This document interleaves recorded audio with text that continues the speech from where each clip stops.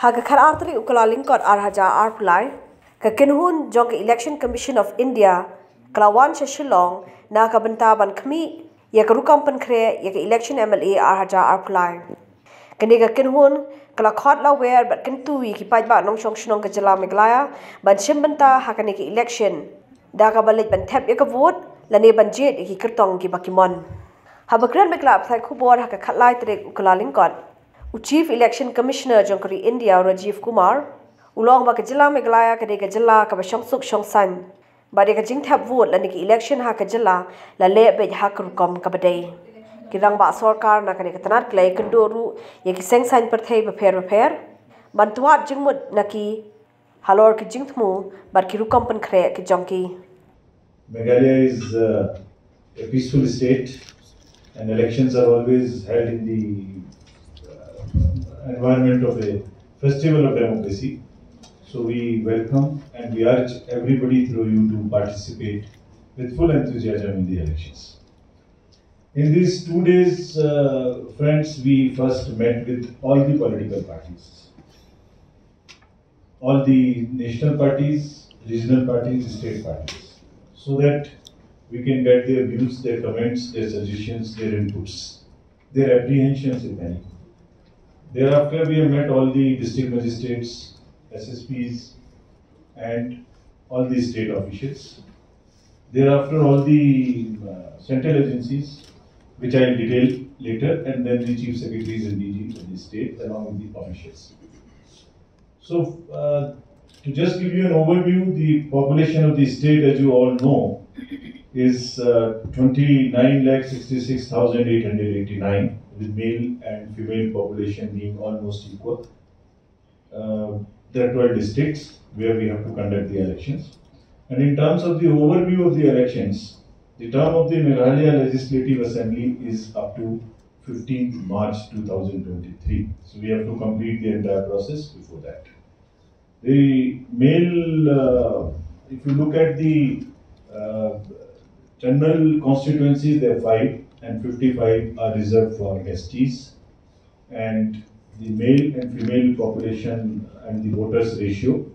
Female outnumber the male here in the state, so 10,92,326 female voters in the state.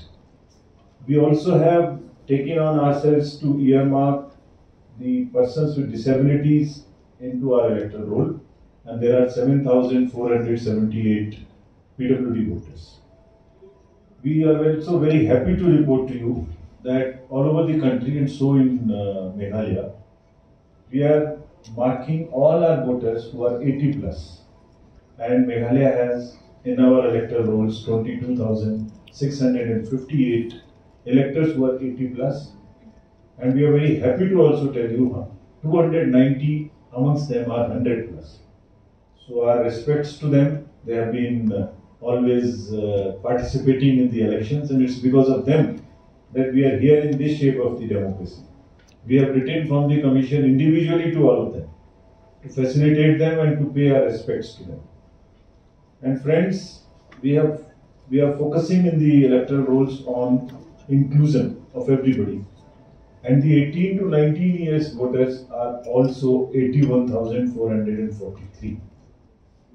Gender ratio is very happily 1022 in this state here. And EP ratio after this SSR is increased from 630 to 645 in the final roll, which again is a sign of the participation and more inclusion. This was during the SSR it happened.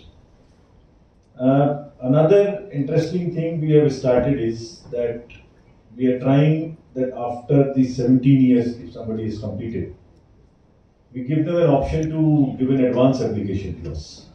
So we'll keep it with ourselves, and whenever they turn 18, we'll make them voters.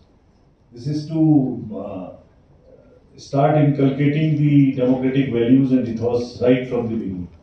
And you'll be happy to know that 950 youth of 17 plus age have registered with us in advance. So this is again a happy situation that people of the younger age are coming forward.